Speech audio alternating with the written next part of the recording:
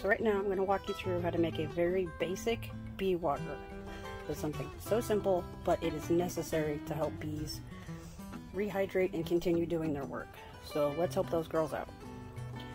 Alright, so right here I have just an aluminum tray, less than $1. You can get 99 cent store, Dollar Tree, whatever. These are just basic river stones from around my house. They were here as part of the landscaping. I got some of these little glass marbles.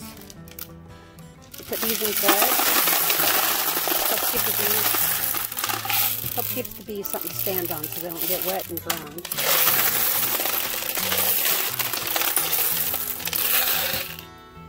There's blue in there for some color.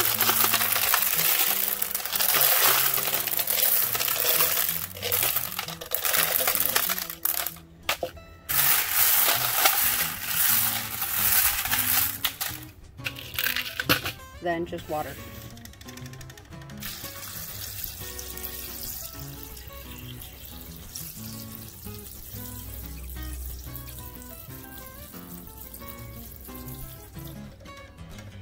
Now you're going to have to fill this up pretty regularly because it's going to evaporate and the bees are going to drink it and yada yada yada.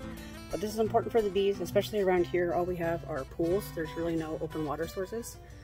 And there's nothing for the bees to grab a hold of in the pool, so they fall in, they drowned. There goes another bee. There goes another plant.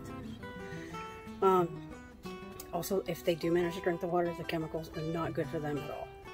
This way, the bees in the area, since I'm killing all of the weeds this week by getting rid of them so they don't steal the nutrients from things I'm planting, the bees will have something here.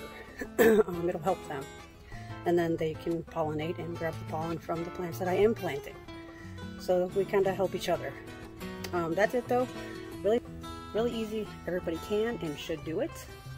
Whether you're planting, growing, urban, suburban, everybody needs bees. So just a small little thing on your patio, your front porch, your windowsill, whatever, to help out the bees. Thanks guys for watching.